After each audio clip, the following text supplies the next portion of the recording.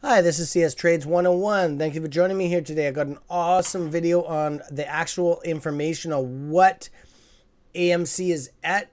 I've had a lot of people asking me that price, and legally I can't divulge that information.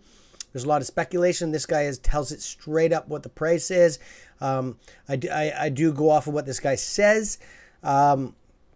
It's about dark pool information, how they're screwing us, and about how they're all investigations. This is more clear on what's going on. This video is also a day old.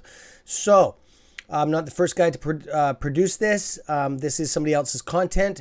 But you can hit the sub button as we do cover the latest news. And you guys all know that if you're my subs.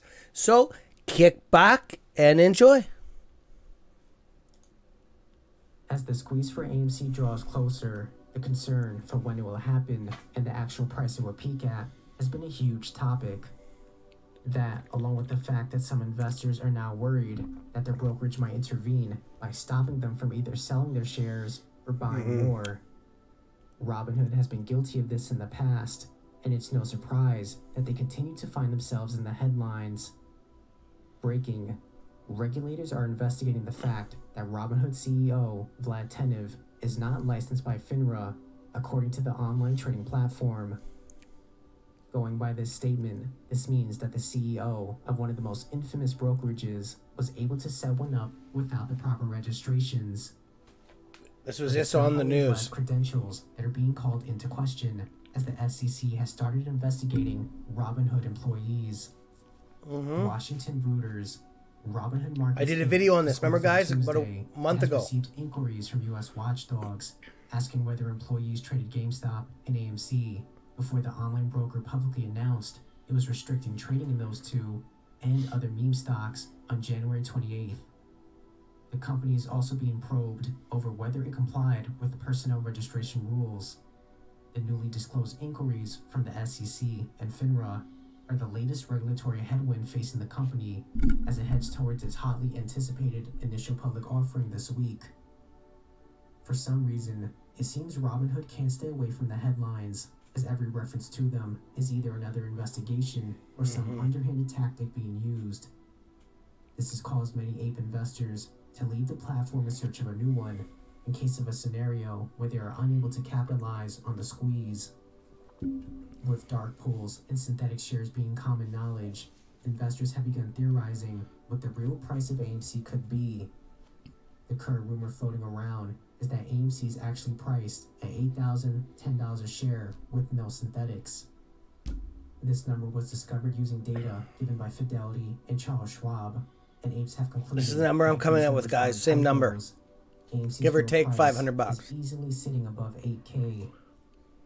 As apes have dug deeper and deeper into finding AMC's real price, bots have also increased their efforts into keeping it a secret.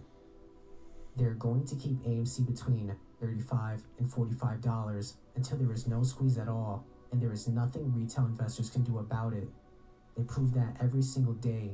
We need to wake up. The share price is the only real price. Everything else is fantasy land and for entertainment. The share price needs to go up for many reasons. At this rate, the squeeze will take years. Is everyone blind? I'm just not getting where you see a squeeze happening anytime soon. At this point in time, it's pretty much confirmed AMC is trading at a higher price that's not being displayed on available brokerages. Their attempt to hide the truth only makes an ape's position stronger, as they know this isn't true, and it only backs up the conviction they have in the first place. Hold. At the very worst, these bots will only get the paper handed to sell, leaving real apes to swoop up their shares and hold in their place. If we were wrong, they would have covered by now. If we were wrong, they wouldn't have hired thousands of shills and written bot scripts for accounts. If we were wrong, they wouldn't be offering people money to become bots. If we were wrong, they wouldn't be shutting down YouTube investors and sending cease and desist letters to financial investment brokers who speak out against them. If we were wrong, they wouldn't tell us we were wasting our money. If we were wrong, they wouldn't need to continue to borrow shares just to fight us. And finally, if we were wrong, they would have disproven our DD and facts. They have yet to disprove it, or why the MOAS won't happen. Not a single shred. What are dark pools? Dark pools, the name of my new book, Dark Pools. There's a technical term. They're basically these electronic venues where stocks are swapped privately or in secret away from the big exchanges like the New York Stock Exchange. In my book, I'm actually making an argument that the entire market has gone dark. It's not just the dark pools. They kind of rose up in the early 2000s as more and more electronic trading moved on to the exchanges. Now, because electronic trading is everywhere, you can't get away from it, the market has become incredibly opaque, and no one really knows what's going on, especially the regulators. Well, a lot of So true. high-frequency traders swim in these dark pools. How dangerous are the waters? Right. Well, they're getting pretty toxic, I think. The exchanges, which is where most people used to trade, they started catering to these high-frequency traders about 10 years ago. The dark pools rose up so the big firms could go and trade in secret away from the high-frequency traders.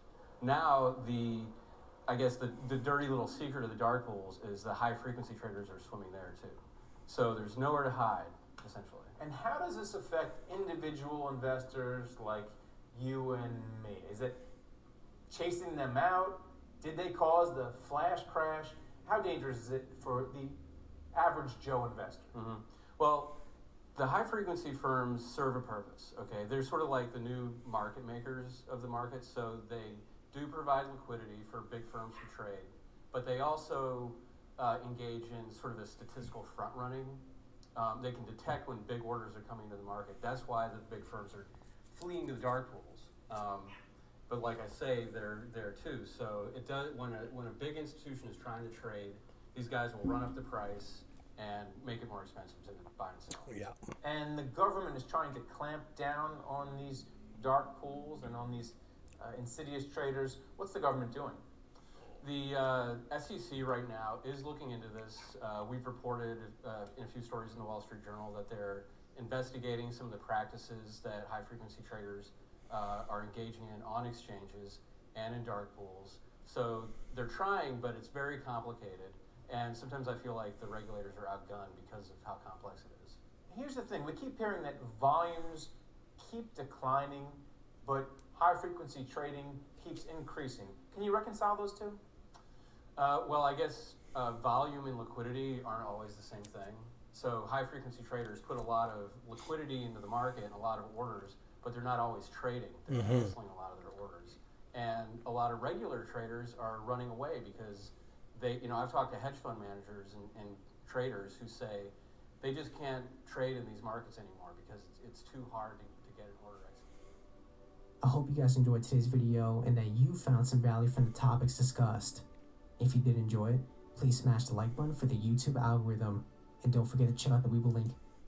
Okay, guys, I just wanted to show you that there, and sorry, guys. So yeah, I just wanted to show you that there, and if you want to hit the sub button, we always have the latest news, and we always keep this shit real on this channel. And tell me what you think in the comments. This is some real. I crunched the numbers too. I got a little bit higher. I got about 8,000, about 562. That's my number I got. Tell me what you guys think. Tell me what you guys think down below. We know we're getting screwed. The government on it. Like I said, all my subs know that we are very bullish. I've already filed a letter with the CSC. And I've left the description down below in a lot of my videos. So you tell me what you think. And if you're new to our channel, hit the sub button because we got your back. Peace.